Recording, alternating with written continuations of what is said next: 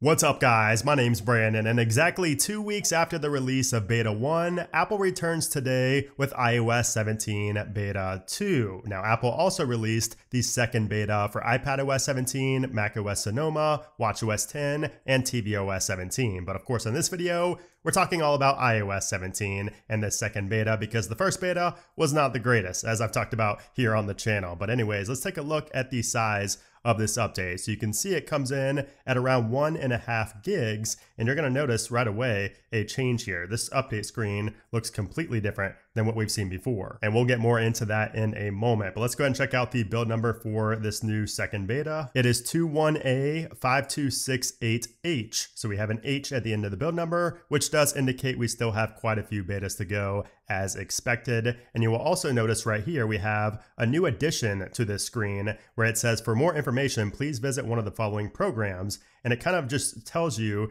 that you can go to beta.apple.com or developer.apple.com if you want to get the betas. And this kind of goes with what we saw right here, because on the software update page, it no longer says developer beta. It just says iOS 17 beta 2. That's it. So this could be indicative of Apple just combining the developer beta and the public betas. It's hard to tell right now, but I found that pretty interesting that they did not include the developer part in this update. But before we get away from the settings, I do need to show you guys the modem firmware because that has also been updated with beta 2. It's now 2.04.00. So if you had any type of issues with the modem, those very well could be resolved here with this second beta. All right, so now what's new here in iOS 17 beta 2? And we have quite a few changes in this beta. So first off, just a few more things on the software update screen. We're gonna have iOS 17 beta 1 on the left, beta 2 on the right throughout this video. But you will notice up top where we have the automatic updates and beta updates, we no longer have the arrow next to off and developer beta.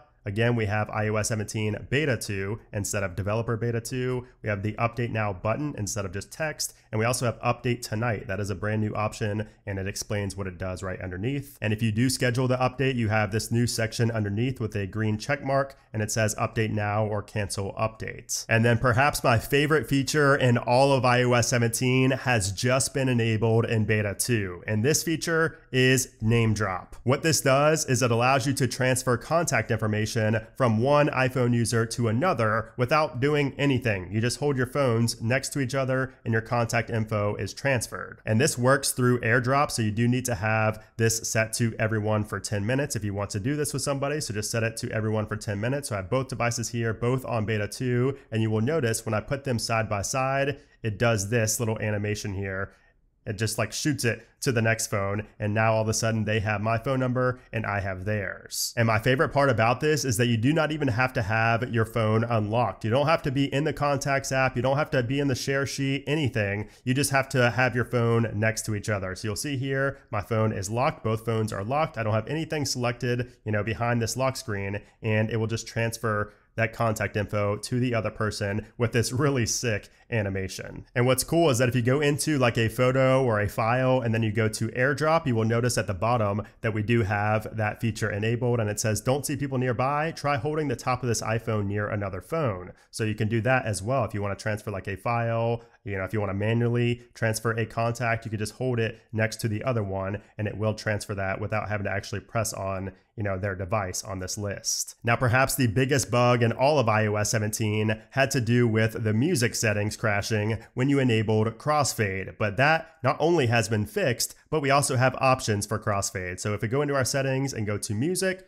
voila, it does not crash. And now we have a little slider to change our crossfade duration. So if you want it to be anywhere from 1 second all the way to 12 seconds. So I like having mine at 7 seconds. I tested out pretty much all of them and I found 7 seconds to be my preferred. Now also down here, you have animated art and we have this shared listening option that says discoverable by nearby contacts. And this of course is related to the CarPlay feature where others can add music and change the song on CarPlay. Also with music, we now have new widget sizes. So for recommendations, we now have this new widget size, and you can see right here for top charts, we also have this small version for top charts. And then we also have this version and then the big version. So multiple new sizes for the top charts and the recommendations. We also have new CarPlay wallpapers. So if you are a CarPlay user, you will notice that you now have these new wallpapers with beta 2. The shortcuts widget on the lock screen now works. So in beta 1, it just took you straight into the shortcuts app. It didn't actually run the shortcut, but now in beta 2, when you tap on that shortcut, it actually runs it straight from the lock screen. So this is going to be a great way to not only run shortcuts from the lock screen, but also to open up applications from the lock screen. And speaking of podcasts, we now have a new glyph icon for the library tab.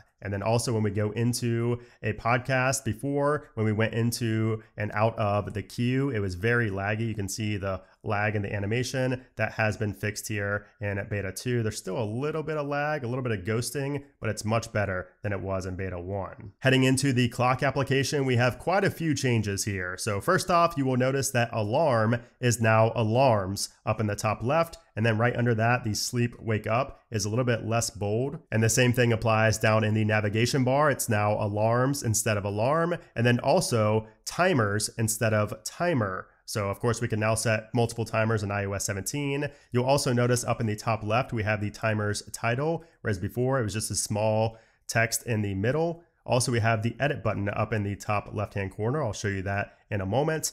The start and cancel buttons no longer have that really weird outline around them. You may have to look really closely to see that. Next to label, it now says timer as the placeholder instead of just saying label. And then right under here, we have recent, which is now bold and more pronounced, whereas before it was kind of gray and was really small. And the start buttons are also a little bit smaller than they were on iOS 17 beta 1. And if you're wondering what that edit button is for up in the top left corner, that's just to delete multiple timers at the same time. But where it's most useful is when you have multiple timers set. So I'm going to set multiple timers here, and you will notice that I'm going to set multiple 1-minute timers here so you can see the difference. So we're going to set one more. So take a look underneath of the timers. It now shows what the original time was. So we have 3 minutes, 5 minutes, and over here on the left-hand side, it does not say anything underneath of the timers. And then here's where that edit button could come in handy if you want to delete these timers. So I wish you could select them. I think that might be a bug. You should be able to select multiples at the same time, because now there's really no reason to do this instead of just swiping. You will notice when we swipe over to delete, we no longer have the pause there. So on iOS 17 beta 1, the pause button was still showing. Now it is not. Also, the delete button seems to be a little bit thinner. In the notes application, if you go to a PDF, you will notice some minor UI changes here on the PDF. So before we had these 3 dots, now we have this gray drop down. And when you tap on that, we had attachment display before. Now it just says view as, and you have small, medium, and large. And before it was inverse, it was large, medium, small. And then also if you tap on the 3 dots up in the top right-hand corner of the Notes app, you now have attachment size, and it actually shows what it is underneath. So it shows large,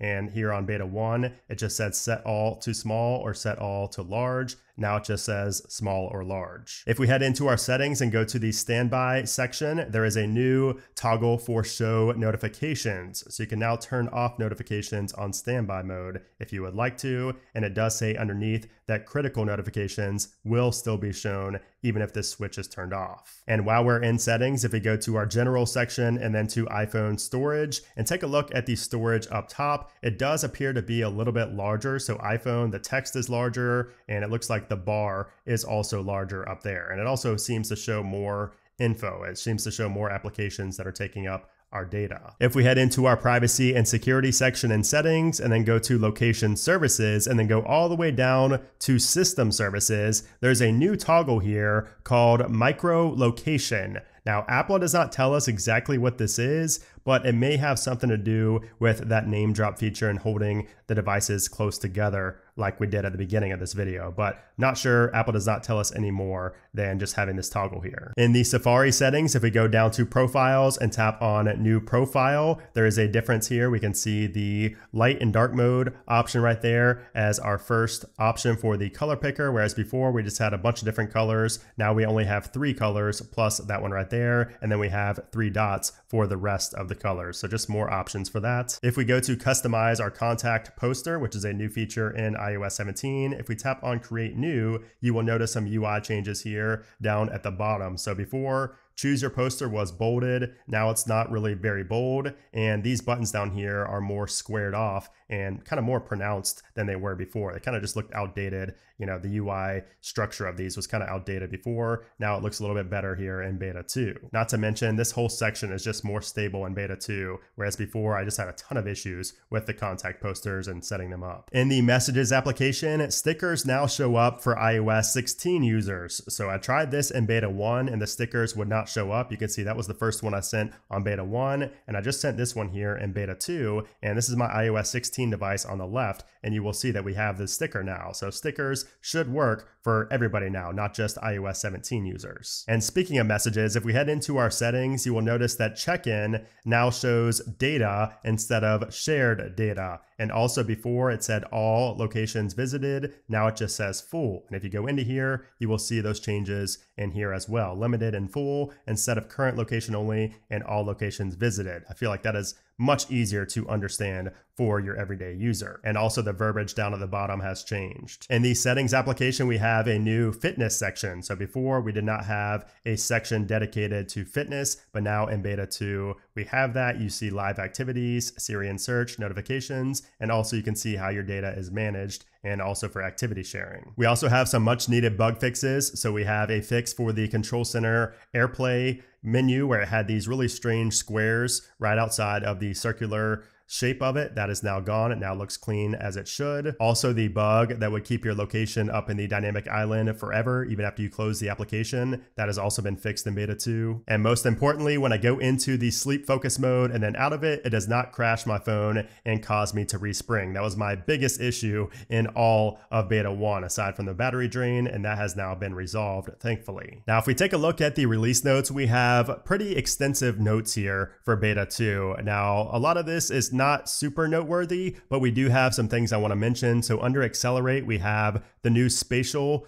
features added. So this is for the new Vision OS, the new Apple Vision Pro headset. The SDK was just released today, and now the Vision OS is kind of implemented in the code of iOS 17. We also have the AirPods features showing that talks about adaptive audio, personalized volume, and conversation awareness. And really, there's just a lot of known issues and kind of workarounds for these known issues. So Apple is aware. Of course, we're only on beta 2. We have plenty more betas to go. So there are going to be a lot of issues until we get close to the final release this fall. Now, as far as bugs go, I did notice a few bugs here on beta 2 just in my initial run through of the software. So if we go to our wallpapers here and go to add a new wallpaper, you will notice that a lot of these take a very long time to load, and some of them just do not load at all. Like my internet's pretty fast, and I'm really not seeing any of the weather and astronomy wallpapers here like I should. So you may have an issue loading up some of your wallpapers after updating. They may appear later, but you can see some of them are starting to load in now. But I did notice that was an issue that I did not have in beta 1. In the phone application, if you go to the Recents tab, this section is just really stretched out and looks really odd. So it looks like there's just some extra padding there that is not necessary. If you go into settings and weather, under privacy, we have this code that should have been changed. It says privacy about privacy title. So just a placeholder there. So that is a bug that will be fixed most likely in beta 3, but it's pretty funny it was left in there. Another bug has to do with the crossfade in music. So if you have crossfade enabled in your music settings, do not expect this to be perfect. I've had multiple times now where a song will just completely stop and then go to the next song. Like it will stop 7 seconds away. It won't play any more of that song and then just skip to the next one. So just know that this feature is not perfect yet. And I'm also still getting the keyboard disappearing. So you can see right here, my keyboard has disappeared at the bottom. I'm not sure what's going on. I had that in beta 1. I was hoping it would be resolved here in beta 2, but as you can see, it is still there in beta 2, unfortunately. So now let's move on to the performance and battery life in iOS 17 beta 2. So I went ahead and ran a Geekbench 6 test on my 14 Pro Max here, and I scored a 2638 on the single core and a 6754 on the multi-core. Both of those are higher than what we see here in beta 1. So this is the same test on the same device, beta 1 on the left, beta 2 on the right. So you can see higher scores for both single core and multi-core. So that is good to see. And I will say that I've actually been able to feel the performance difference in beta 2. Like Geekbench scores don't really tell you everything, but I have been using this, for a couple of hours now, a few hours now, and I've been able to tell a difference. It feels smoother. The bugs are not as apparent as they were in beta 1. Typing is better. I'm still having the disappearing keyboard, unfortunately, but aside from that, like the cursor and everything just feels smoother than it did in beta 1. And when it comes to the battery life, I've been pretty vocal about how bad battery life has been on beta 1 on my main device, my 14 Pro. Now, you can see I'm at 77% battery remaining. You can go back to the beginning of this video and see what percentage I was at the beginning, but it does not feel great. I will say that. Now, it does feel a little bit better than beta 1. Of course, I've not had enough time yet, so I will, bring you guys a follow-up video telling you how the battery life has been after spending a few days and a week or so with the software. But so far, it feels like a tiny improvement. Maybe. It's hard to say. I will let you guys know in a future video, but so far it's not terrible. I will say that. It's not like it was in beta 1. So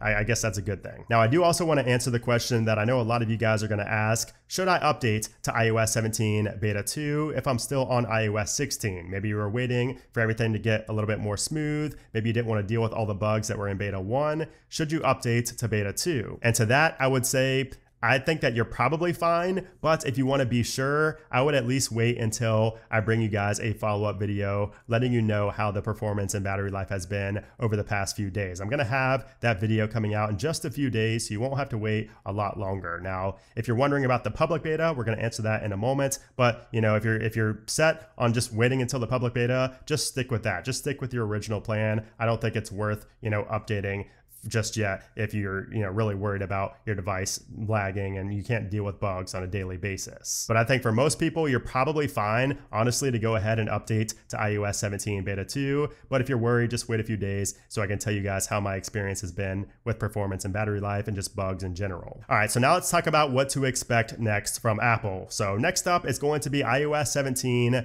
beta 3, and I would expect that about 2 weeks from now. So most likely on the week of the 4th of July. So I know that's a holiday. Apple doesn't usually release anything on holidays, but they could release it around there. So we may be looking at maybe July 5th, maybe July 6th for the third beta. Now, as far as the public beta goes, iOS 17, the first public beta, that usually comes out the following week after developer beta 3. Now, again, Apple's not calling this developer beta. It's just beta 2 now. So we're gonna have to wait and see what they do with that. But nonetheless, the public beta should come out the following Monday. So if we do get beta 3 on the week of the 3rd, that means on July 10th is when we should see the first public beta for iOS 17. But of course, things can and probably will change. And that's why you guys should stay subscribed to the channel, and also why you should follow me over on Twitter. That link is down in the description below. That way you're fully up to date on everything Apple is doing. But anyways, I hope you enjoyed this video. This is iOS 17 beta 2. I found quite a few changes, and I'm sure I'll find even more over the coming days and weeks. But if you enjoyed this video, I would appreciate if you gave it a thumbs up. Also, make sure to subscribe so you don't miss future iOS 17 videos just like this one. But anyways, guys, thanks again for watching, and I'll see you soon.